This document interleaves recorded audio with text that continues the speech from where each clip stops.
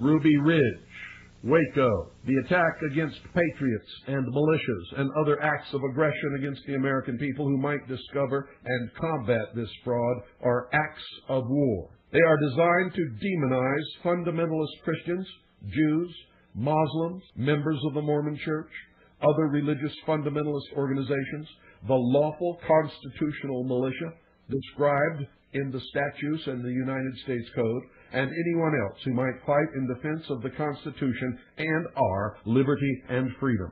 These terrorist acts deliver a message to the American people and to the people of the world that any opposition to the new world super-government will be met with overwhelming force and the complete genocide of the enemies of socialism. The World Trade Center bombing, the bombing of the Oklahoma City Alfred P. Murrah Federal Building, and mass shootings by mental and ex-mental patients of large numbers of men, women, and children in Stockton, California, and the most recent one, were and will continue to be intentional acts of war designed to spread terror and a feeling of helplessness. Most of the ex or current mental patients who have perpetrated these acts are in fact innocent victims of mind control projects that are in activation to further the interests of this socialist new world order. In my book, Behold a Pale Horse, I predicted that the first major terrorist attack upon the United States would take place in New York City.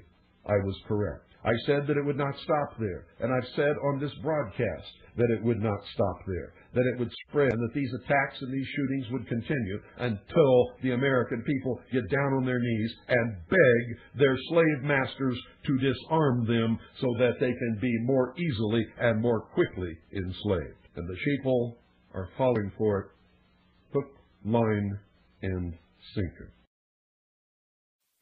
Oh. You have a problem? We have an answer. Oh, a building blew up in Oklahoma City? My goodness, let us protect you, for this could happen to any building. Let us take away your arms and ammunition so that you cannot protect yourself. Let us furnish your security. Trust us. We will be good to you. We will never become despotic or tyrannical. We would never, ever murder 86 people in a small Christian church in Waco, Texas, just because they had not paid a $200 tax for a supposed automatic weapon, which they never had in the first place. And of course, we would never shoot and murder a mother unarmed, who was guilty of no crime, wanted for nothing, standing in a doorway holding her baby to her breast. We will protect you. Give us your guns. Give us your arms. Let us take care of you. We will save you from yourselves. Isn't that what we hear? You are right in being terrified of police officers. Now, not all police officers are bad. I understand that. I know at least one who's very good. And there are probably a lot more. But most police officers today are dangerous.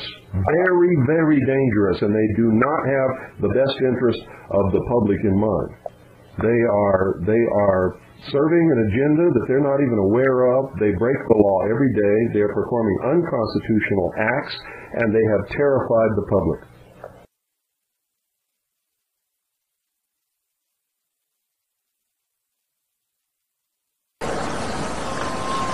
Unfortunately, you've grown up hearing voices that incessantly warn of government as nothing more than some separate, sinister entity that's at the root of all our problems. Some of these same voices also do their best to gum up the works. They'll warn that tyranny is always lurking just around the corner. You should reject these voices.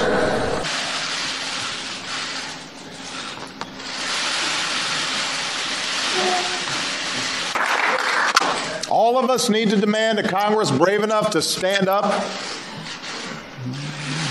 to the gun lobby's lies,